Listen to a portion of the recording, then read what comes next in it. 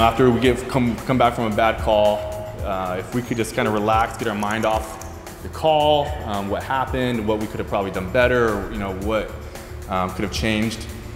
It's nice just to come back home, maybe get your mind off pet a dog, and kind of relax and get our minds off things.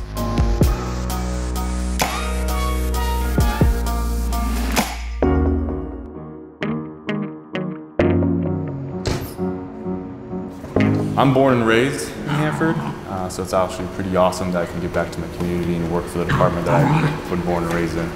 Yeah, I'm also from Hanford as well.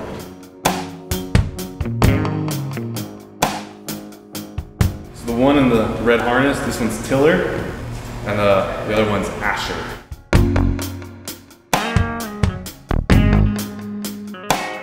So it's kind of cool, and that kind of inspired me to look into a program like this for our department.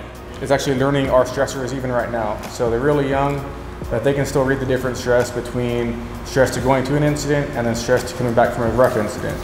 Hear about first responders committing suicide, and that's something that we want to battle.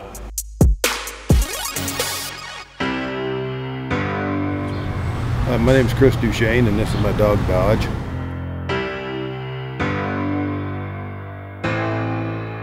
I joined the Navy in '85.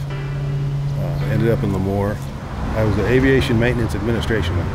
He was 3 years old when I got him, and he passed his Canine Good Citizenship, and he recently just passed his public access test, and so now we're starting to work on tasks. The dogs for the first responders are more of therapy dogs, where just their presence is supposed to help make everybody feel better.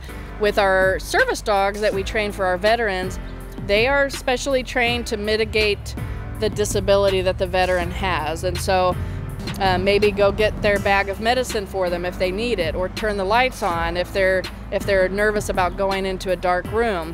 He really, emotionally, he really pulled me out of a dark place. With him, it gives me more confidence to go out and about when he's with me. He's a comfort.